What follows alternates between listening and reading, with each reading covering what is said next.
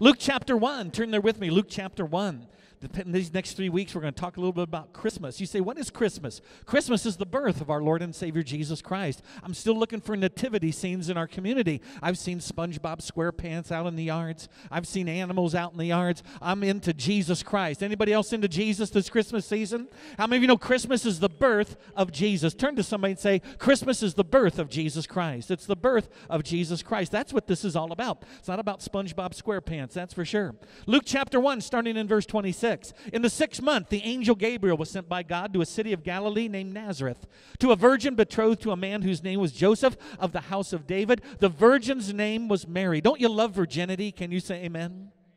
I had to make you say amen on that one. Don't you love virginity? Man, in our society today, it seems like you can have sex with anybody you want, but this little girl, she was a virgin. She had no sexual relationship with another man. How many of you know that's what the scriptures call for? Virginity is in. Can you say amen? It is in. To a virgin betrothed to a man whose name was Joseph of the house of David. The virgin's name was Mary. And having come in, an angel said to her, Rejoice, highly favored one, the Lord is with you. Blessed are you among women. But when she saw him, she was troubled at his saying, and considered what manner of greeting this was. Then the angel said to her, Don't be afraid, Mary, for you have found favor with God. And behold, you will conceive in your womb. You're going to bring forth a son, and you shall call his name Jerry. Isn't that awesome? Let me read that again. Then the angel said to her, Do not be afraid, Mary, for you have found favor with God, and behold, you will conceive in your womb and bring forth a son, and you shall call his name Jesus. Come on, everybody say that name, Jesus. The name that is above all names, the name of our Lord and Savior Jesus Christ. How many of you are glad that Jesus is our Savior? Jesus is our Lord. Jesus is our deliverer. Jesus is our healer. Jesus is our comforter. Jesus gives strength. Jesus gives wisdom. Jesus gives hope. There's a future in Jesus. There's redemption in Jesus. Guess what Christmas is about? Jesus. Come on, let's all put our hands together and thank Jesus for all that he's done. Oh, anybody love Jesus? Oh, I love Jesus. Everybody say that name, Jesus. And behold, you shall call his name Jesus. He will be great. He will be called the Son of the Highest. And the Lord God will give him the throne of his father David. And he will reign over the house of Jacob forever. And of his kingdom there will be no end. Then Mary said to the angel, How can this be, since I do not know a man? And the angel answered and said to her, The Holy Spirit will come upon you. The power of the Highest will overshadow you. Therefore also that Holy One who is to be born will be called the Son of God. Now indeed Elizabeth, your relative, has also conceived a son in her old age. And this is now the 6th month for her who was called barren. Oh, I love this. Look at this. For with God nothing will be impossible. Then Mary said, Behold, the handmaiden of the Lord, let it be to me according to your word. Then the angel departed from her. The name Jesus. Oh, I love the name Jesus. Everybody say the name Jesus. That's what Christmas is about, the birth of Jesus. But the name Jesus a lot of times is being left out of the language of believers and society's vocabulary. It has been replaced with the word God. Now again, God, of course, is a wonderful name. I use the name God. We sing about God, but it's very, very important that we understand that the emphasis of Christianity is more than just God. The emphasis of Christianity is Jesus Christ, the Son of the living God. Sometimes I'll be listening to conversations of people, and I don't mean to be smart, but they talk about God loves me and God cares for me, and I appreciate that, and that is all true. And I believe there is one God who can be Father, Son, and Holy Spirit. But when this baby was born, his name was Jesus Christ. There was nothing better than to hear the name of Jesus. And here at CCWC, you're going to hear the name Jesus. We're going to preach about Jesus. We're going to sing about Jesus. We're going to worship Jesus. We're going to praise Jesus. In the children's classes, they're going to hear about Jesus. In the youth classes, they're going to hear about Jesus. In the young adults, they're going to hear about Jesus. In the women's group, they're going to hear about Jesus. In the men's group, they're going to hear about Jesus. Anybody here today? In the couples group, they're going to hear about Jesus. Everybody say that name, Jesus. Jesus. But something is happening in our society and even in the church. We see that the name is disappearing, the name of Jesus. But God sent his son Jesus to die, to be born, to be buried, and rise again, that we might have everlasting life and an abundant life. We must say and use the name of Jesus, which is the name above all names. I want you to write down 3 points, if you would please, this morning. Number one is this, as an introduction. Number one is this: do not be politically correct. Do not be politically correct. We are living in a society today that has become politically correct. And please understand me, it is starting to get into the church, where in many churches in the United States of America, not being negative, they won't say the word sin. They will not talk about sin. They will not say the name. They will not use the word judgment. They will not say any name unless it is something that is nice. They will not talk about Jesus. I was watching a funeral on TV this past week, and the people that were praying talked about God, said God loves us, whatever. I went to the TV and I said, would one of you please say the name that is above every name? You know why they wouldn't? There were dignitaries there. There were people there that might be offended, but I don't want to offend people. But there is no greater name than the name of Jesus Christ, the Son of the living God. Hello, anybody here? The name Jesus. Come on, say the name of Jesus in the school system. Say the name of Jesus in the church. Say the name of Jesus at Christmas when your family is there. Say the name of Jesus, kids, when you're in school. Jesus is the name above all names. Turn to somebody and say, Jesus is the name above all names. The name of Jesus. Do not be politically correct. The word God does not offend anyone. You say, why? Because every religion uses the word God. But who is their God? When somebody says God today, I'm not sure what they're talking about. If you're involved with Islam, who are you talking about? You're talking about Allah. But I want you to know that is not the God of Christianity. That is not Jesus Christ. You see, we live in a day and age today where everybody says, yeah, God's up on the mountain, and you can get there through Islam, and you can get there through being a Muslim. You can get there through being a Jewish. You can get there by being a Christian. You can get there. All these roads lead to this God. But my God is Allah. I want you to know my God is not Allah, and your God is not Allah. My God is the Lord and Savior Jesus Christ, period.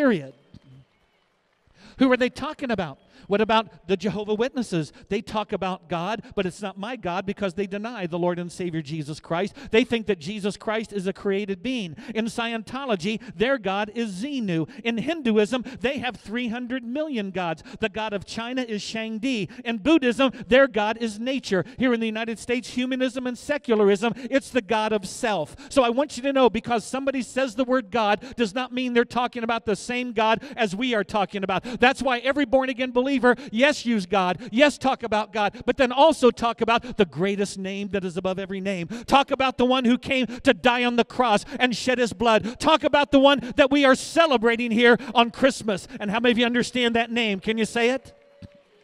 Oh, I didn't hear it. Can you say that name above every name? Jesus Christ. Do not be politically correct. Turn to somebody and say, stop being politically correct. Point number two. Point number two is an introduction. Using the word God only supposedly means that you are a person of faith. I want everybody to understand something this morning. I am not a person of faith. I am a born-again believer through the blood of the Lord and Savior, Jesus Christ, and I want everybody to know it and understand that. I was saved, I was born again, I was redeemed through His blood on the cross. Is there anybody here who was saved and born again and redeemed through the blood of the cross, the Lord and Savior, Jesus Christ? Can you say amen? We need to understand that using the word God supposedly means that you are a person of faith. But a person of faith can be anyone and can be everyone, and they can believe in anything. The New Age people say that they're people of faith. False religions say that they are people of faith. People use it to get elected because they want the evangelical vote. How many of you know during an elections, whether it's Republican, Democrat, Green Party, whatever, everybody automatically becomes a person of faith? And so I knock on the TV, you're a person of faith. I want you to understand and explain to me, what does that exactly mean? It could mean anything. They could be worshiping any God. They might not even worship any God at all, but they are a person of faith. God's people, I want you to understand, I am not a person of faith. I believe in Jesus Christ, the Son of the living God, who was buried, who died, who went to the cross, who ascended to the right hand of the Father, that we might have everlasting faith, everlasting life. Is there anybody here that's a blood-bought, born-again believer in Jesus Christ? That's what we are here. And the third point, please get this down. Using the word God does not make you a born-again believer. Using the word God does not make anybody a born-again believer. I hear people say all the time, I believe in God. God loves me. I love God. That is wonderful. But the Bible says this, if you have God and you have the Father, but you deny the Son, you are not born again. So I'm glad for people that have God. I'm glad for people who love God. I'm glad for people that know that God loves them. But what do you think about Jesus Christ, the Son of the living God? 1 John chapter 2 says, if you have the Father but deny the Son, you are not born again through the blood of Jesus. Jehovah's Witnesses have the Father, they do not have the Son. Mormons have the Father, they do not have the Son. Muslims have the Father, but they do not have the Son. If you don't have the Son, then you don't have the Father either, and it is a false religion. We are here today to tell you, you can have the Father, but you also need the Son, Jesus. Hello, anybody in the house this morning? Oh, our nation needs Jesus. Our community needs Jesus. We must use the name of Jesus. We must declare the name Jesus. We must pray to the Father in the name of Jesus. We must preach His name. We must say His name. We must whisper His name. We must mention His name. We must believe in His name. We must announce His name. We must share His name. We must shout His name. Jesus! Whenever I'm asked to go someplace, and it could be a place where I might want to be politically correct, I've always told the Lord years ago, I will not be politically correct. I am not going to be obnoxious on purpose. I am not going to do something that I know that everybody doesn't want me to do on purpose, but the core belief within me is Jesus Christ. I can't do anything else. So if you're a bunch of politicians, you ask me to come and pray, the first thing I'm going to do is, Father, I come to you in the name of Jesus. I don't do it to be obnoxious. I don't do it to offend. It's who I am. It's what I believe in. I believe in the Father, and the Bible says, come to the Father, but come to the Father in the name of Jesus. And after I finish praying, guess what I'm going to say? In Jesus' name, amen. Well, we aren't going to have you back to pray. That's okay. I didn't ask to come to pray. You asked me to come to pray. In the school system, I say, Father, in the name of Jesus. You can't do that. Yes, I can do that. It's my core. It's what I believe. I will not be politically correct. I will not stand in front of people and do something that they want me to do. I am going to go to them and say the name Jesus. Come on, everybody give the Lord praise. Jesus. How many of you are going to be around family at Christmas and some of them don't know the Lord? Can I see your hand lifted up in the air? I want you to pray for the meal. You say they won't like it. You don't do it on purpose. It's who you are. Father, I'm so glad for the family that is around. I'm so glad for my brothers and sisters. I love them with all of my heart. And Father, we come to you in the name of Jesus. And we're so thankful, Lord, for our family, but we're here to celebrate Jesus Christ. We're not here to celebrate family. We're here to celebrate the birth of our Lord and Savior Jesus Christ. And I pray they would love the turkey, and I pray they would love the mac and cheese. Oh, I'm getting hungry. And I pray they would love the gravy. But, Father, I pray that you would touch our family. I pray that you would bring them to you. And, Father, now we're going to enjoy this time and this Christmas in the name of Jesus Christ of Nazareth. We come to you. How many of you know that'll make an indent in every heart and in every life? Because Christianity is all about who? It's all about, come on, don't be scared to say Jesus. Don't be scared to pray about Jesus. Don't be scared to witness about Jesus. That was just introduction. Turn with me to the book of Acts, please, the book of Acts. The book of Acts chapter 3. The first thing I want to share this morning is this. There is power in the name of Jesus. There is power in the name of Jesus. This little baby was born in a manger. How many of you are glad Jesus was born? This little baby was born in the manger. And when they named him Jesus. How many of you know there's no power in the word Hank? There's no power in the name Bill. Cast out a demon in the name of Bill, they'll laugh at you. But how many of you know there's power in the name of Jesus? Oh, there's power in the name of Jesus. Here in Acts chapter 3, verses 1 to 10. Anybody need a great healing in their lives this morning, physical healing? Can I see your hand lifted high up in the air? I believe it's going to happen this morning. You know what? In the name of Jesus, there's power in healing. Aren't you glad you came this morning, even with the rain? Acts chapter 3 and verse 1. Peter and John went up together to the temple at the hour of prayer, the 9th hour. And a certain man, lame from his mother's womb, that means he was born this way, was carried, whom they laid daily at the gate of the temple, which is called Beautiful, to ask alms from those who entered the temple, who, seeing Peter and John about to go into the temple, asked for alms. And fixing his eyes on him with John, Peter said, Look at us. So he gave them his attention, expecting to receive something from them. Then Peter said, silver and gold I do not have. How many of you can relate to those guys? Silver and gold, I don't have any of that. But what I do have, I have an abundance. I put that in there myself. I have an abundance, and here's what I'm going to give you. I'm going to give you this. In the name of Jesus Christ of Nazareth, rise up and walk.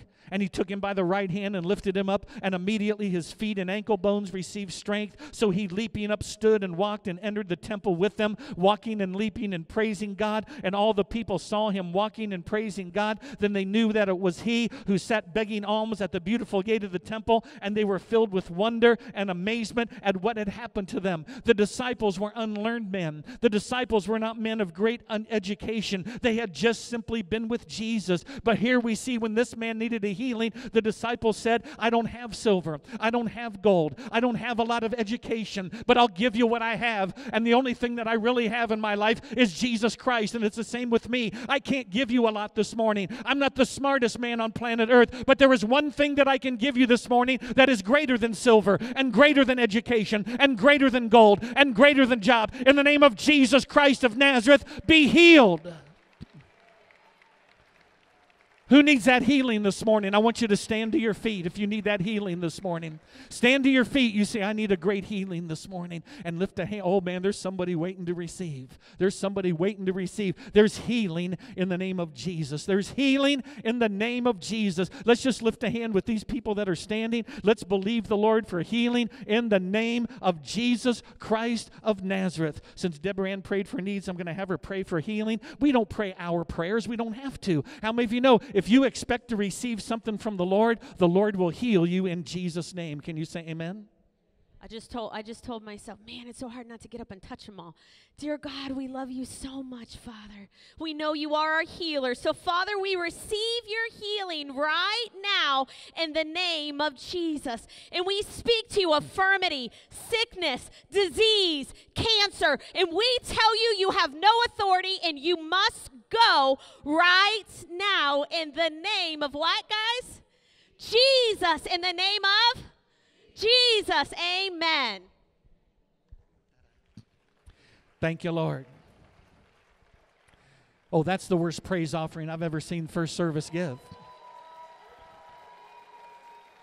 The Lord just healed you, Tony. I believe that.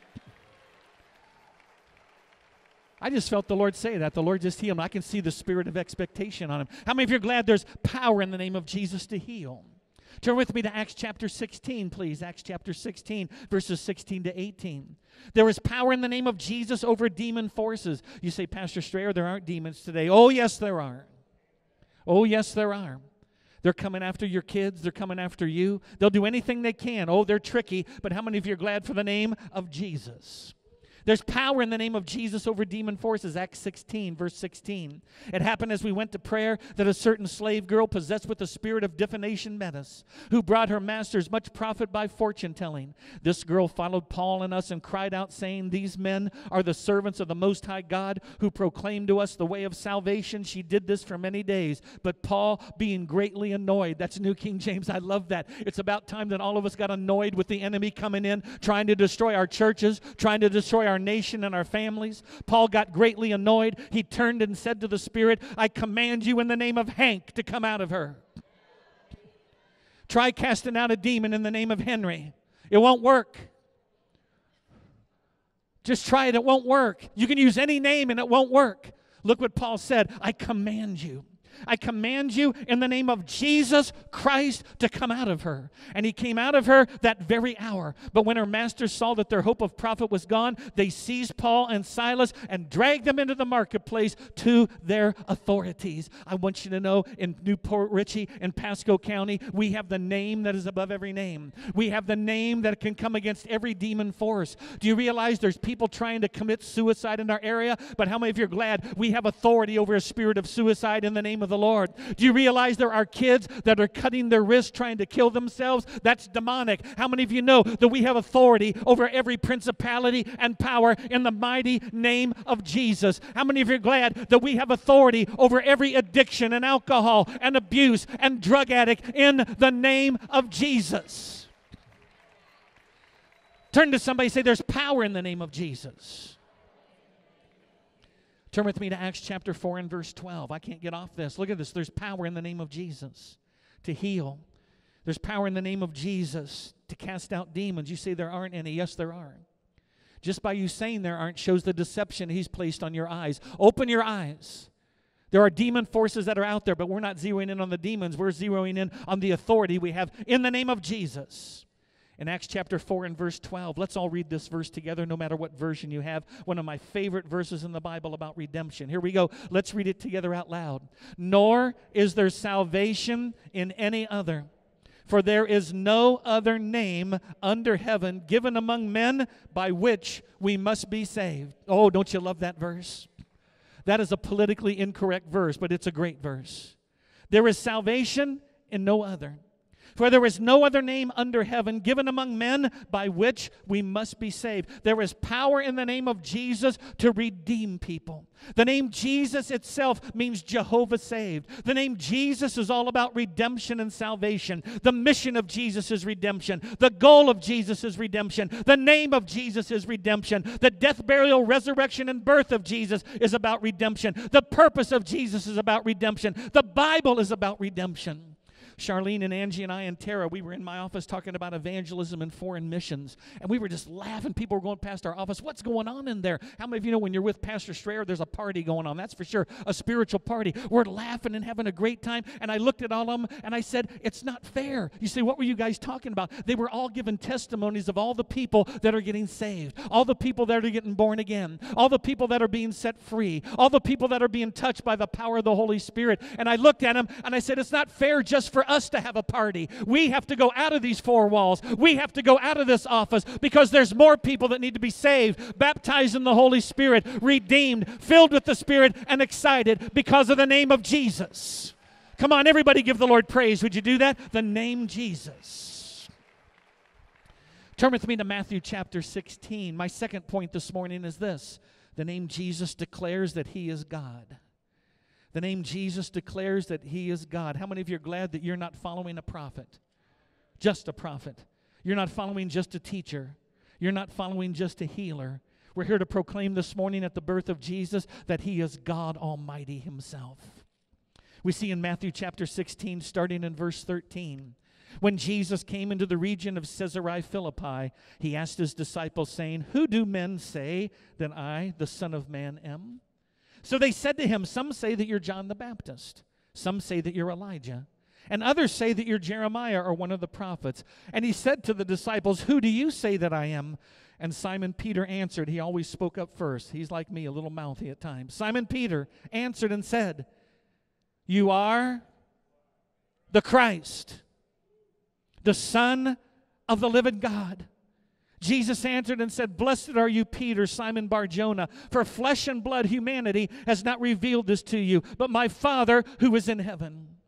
To be revealed to all of us this morning, it cannot be flesh and blood. It must be revealed by our Father that is in heaven, that you are serving at the time of Christmas, the birth of our Lord, not just a prophet, not just a teacher, not just a healer, not just a philosopher, but He is God Almighty Himself. He is the Christ, the Son of the living God. So why do we want to worship any other? Any other is below that. Any other isn't on the same page in Him. Jesus Christ, the Son of the living God. But Pastor Strayer, He's just Son of God. You do not know your theology. Anytime Son of God is used, it refers to the fact that He is God Almighty Himself. God came in the flesh and was born and died and rose again that we might live forever. Oh, I got one on my side this morning. That's all we need. Oh, I got two. I got three. I got four. Oh, that's all I need. We got four. We'll take it. Turn with me to Isaiah chapter 9 and verse 6. Thank you, Lord. Thank you, Lord, for being God. Turn to somebody and say, Jesus Christ is God. You say, Pastor, I want to learn more about it. We got a great teaching tool with Awake America 365. It's called Jesus Christ is God. Get it for Christmas. Go back there, and Nita will give you a discount this morning if you get it. Matthew 16, we don't really want the money. We just want you to get the information. Isaiah 9 and verse 6. Isaiah 9 and verse 6. For unto us a child is born.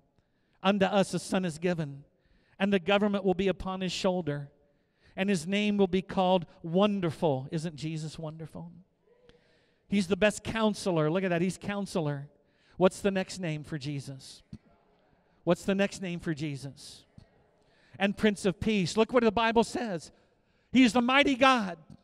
He is the everlasting Father. The Bible says that God, the Father, and Jesus Christ are one in essence, one in the core. And since Jesus Christ is God, how many of you believe that Jesus Christ is God Almighty Himself? Since Jesus Christ is God, the Bible says, do not take His name in vain. Turn with me to Exodus chapter 20 and verse 7, please. Exodus chapter 20 and verse 7. Does everybody here love the name of Jesus? Oh, I love the name of Jesus. Since Jesus is God, we are not to take His name in vain. As you're looking at Exodus 27, the way that we use a person's name says a great deal about what you think of them. When we dishonor the Lord's name, we are dishonoring the Lord Himself. And here in Exodus chapter 20 and verse 7, this is one of the 10 commandments. Chapter 7, this commandment is good because it comes over into the New Testament. Look what it says. You say, who is you, Pastor? Everybody who's born again through the blood of the Lord and Savior Jesus Christ. So every born-again believer shall not take the name of the Lord our God in vain. For the Lord will not hold him guiltless who takes His name in vain. You say, what does that mean, Pastor? It means this, is that the Lord, when we misuse His name, He's going to whoop us. He's going to chastise us. How many of you are glad the believer is not under the judgment of God? But how many of you know He whoops us once in a while? Can you say amen? What does the word take His name in vain mean? It means not to misuse His name. Not to misuse His name. How can we misuse His name? We can misuse His name by cussing and swearing and foul and filthy talk, polluted and distasteful language, profanity and vulgarity. I remember when I was working in the restaurant business, there was a guy behind the grill. He was having a tough day, and he said the name Jesus Christ, but he didn't say it in a nice way. But when I heard him say it, of course, I'm a pastor, and I'm pastoring a church. I went behind the grill, and I said, I heard you use the name Jesus. Are you a born-again believer in the blood of the Lord and Savior Jesus Christ? I'd love to hear the name of Jesus in the restaurant. He said, get out of here and leave me alone. But I said, sir, be careful of that name. And using that name that way, because guess what? The name of Jesus is a holy name, is a righteous name, is the name above all names. We can't misuse it. The second way that we can misuse His name is that we can misuse His name in some irreverent way. Here's a way that we can be irreverent. Hey, He's the man upstairs. He is not the man upstairs. He is God Almighty Himself. Hey, He's a higher power. He is not a higher power. His name is Jesus Christ, the Son of the living God. His name is above all names. What is it? We can say the name of Jesus Christ in an irreverent way. I hear people say this all the time. Maybe I'm being picky. Maybe I'm too old fogey. But I hear people say all this all the time. Oh, my God. No. Mm-mm. I heard somebody say that once was a little kid. And all of a sudden I went to him and said, no, you can say, oh, my goodness. It's not, oh, my God. You see, the name of Jesus is so holy. The name of Jesus is so righteous. The name of Jesus is above every name. And it's time that we as born-again believers only do one thing, to honor His name and not misuse His name and praise His name and value His name and lift up His name and worship His name. He is not the man upstairs. He is Jesus Christ. He is the Messiah. He is God who was holy and righteous. And I can't believe at times we're not all on our knees just when we say the name Jesus. I can guarantee all of us when we all die and stand before the Lord, we're not going to say this, hey, dude, how you doing, man? Yeah. We're not going to do any of that. Oh, you are the man upstairs. We're not going to do that either. And you're not going to do this, oh, my God. You know what you're going to do? You're not going to say anything. You're just going to bow before Him, and you're going to say, Father, forgive me. Forgive me. And we're going to cry out to Him, you're righteous, you're holy, you're good, forgive me. You're so awesome, and you're so wonderful, and you're the counselor, and you're the bread of life. Guess what? On earth, as it is in heaven, we don't have to wait to get to heaven to revere the name that is above every name, and His name is Jesus. Let's start doing it here on earth. Turn to somebody and say, that was good preaching. Philippians chapter 2, verses 5 to 11. Can you take one more? Philippians chapter 2, verses 5 to 11. The last point is this. The name of Jesus is above every name. Chapter 2, verse 5. Let this attitude be in you. Some of your translations will use the word mind, but the best translation is attitude. Let this attitude be in all of us as born-again believers, which was also in Christ. How many of you know we need to have the same attitude that Jesus had? Who, being in the form of God, did not consider it robbery to be equal with God. You say, why? Because he was God. He made himself of no reputation. He took on the form of a slave, a bondservant. And coming into the likeness of men, and being found in appearance as a man, he humbled himself and became obedient to the point of death, even to the death of the cross. Wherefore God has highly exalted him. Please write down in your notes, if you would. It means he has put him to the highest point. To the highest point and on his own page. So how many of you know the Lord Jesus Christ is at the highest point above everyone that's been born? Every God is at the highest point, and he's on his own page because there's nobody who can match him. God the Father elevated him above everyone and gave him a name which is above every name. And I love the Greek here because it says where it gave him the name. In the Greek, it emphasizes the name. The name. It's not like Bill. It's not like Henrietta. It's not like Fred. It's not like Sam. It's not like Rebecca. Has given him the name that is above every other name. That at the name of Jesus, every knee should bow. You say, Pastor Schreier, I'm not bowing. Oh, yes, you're going to bow to the Lord. Every knee shall bow of those in heaven, those on earth, those under the earth. Look at that. 3 groups are going to bow. Those of us who are in heaven, those who are going to live on earth, and those who are under the earth, even in hell. Every knee is going to bow. Every tongue is going to verbally confess out loud that Jesus Christ is Lord to the glory of God the Father. Have you ever talked to people before and they say, I know I'm going to hell. I don't care. I'm going to be down there with my girls and the fast cars, and we're going to drink booze down there and do all of this. Guess what they're going to do? They're going to do none of that, and they're going to bow. Jesus Christ, when he went down into hell, they all bowed. At the last days, everybody's going to bow. Those in heaven, those on earth, those under the earth. Every knee shall bow. At what name? At the name of Jesus. Because the name of Jesus is above everyone and everything. The name of Jesus is above every sickness. It's above alcoholism. It's above drug addiction. It's above every situation. It's above every circumstance. It's above every ruler. It's above every president. It's above every prime minister. It's above the pope. It's above every religious figure. It's above the church. It's above the armed forces. It's above all military might. It's above all TV and Hollywood personalities. It's above all angels. It's above every government official. It's above all the media outlets. It's above all the news commentators. I'm not done yet. It's above all authorities. It's above all demons. It's above the devil. It's above all people. It's above all gods. It's above all religions. It's above everything. It's above everyone. The name of Jesus. Woo! Holy is your name. Holy is your name. Friedrich Nietzsche. Have you ever heard him before? I had to read his stuff in college or I was going to flunk. I did read it, don't agree with one word of it. Even the word "and" I don't agree with. He's an atheist philosopher. Here's one of his quotes. I condemn Christianity. I bring against the Christian church the most terrible of all the accusations that an accuser has ever had in his mouth. The Christian church has left nothing untouched by its depravity and has turned every value into worthlessness. If Jesus would have lived longer, he himself would have repudiated his own doctrine. I only have one thing to say. Every knee shall bow.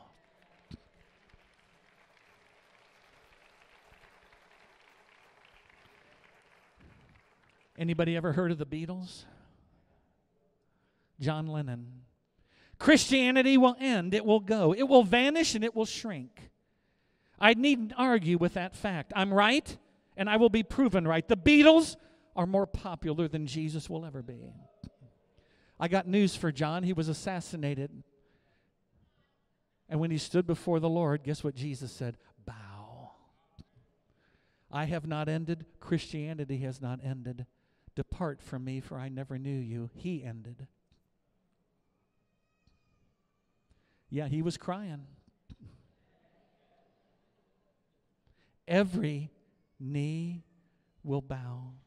Every tongue will confess. And they will say this, that you are master. You are Lord. You are Sir. You're the one in control. You are the ruler. You are the boss. You are the master of everything. I yield to you to the glory of God the Father, and I give thanks to Jesus Christ. How many of you are glad that when God came to earth in the form of man, they called his name?